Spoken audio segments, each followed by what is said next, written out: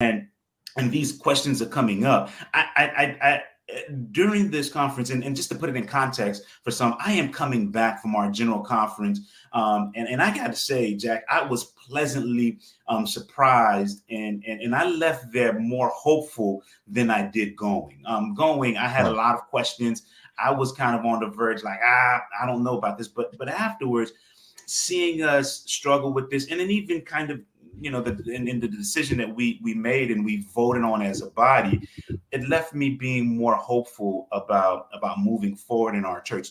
This is hard work, as you know, and what I got a chance to see as you go deeper into, I think you were saying like the lion's den, or deeper in the belly of the beast, you find that there are some decisions and stakeholders and people in place that are making decisions about the future of the denomination, and who we put in those positions are very important.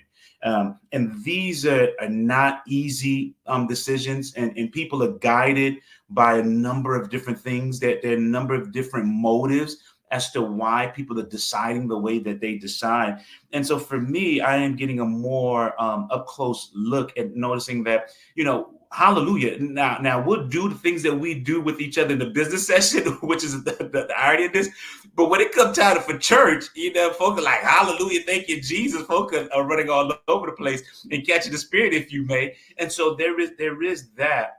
But it's not always clear in terms of how our theology impacts our politics, impacts our decision making on a practical scale. So yeah, man, it's some issues that are really confronting us in ways that I think are real and very important.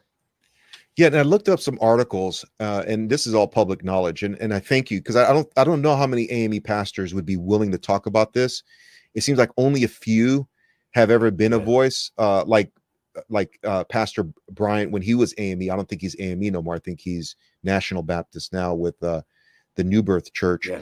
But he was a very outspoken AME pastor. I think his dad he's a legacy pastor. A lot of influence. And again, I think it's hard to identify on the national level who are the voices for the AME Church.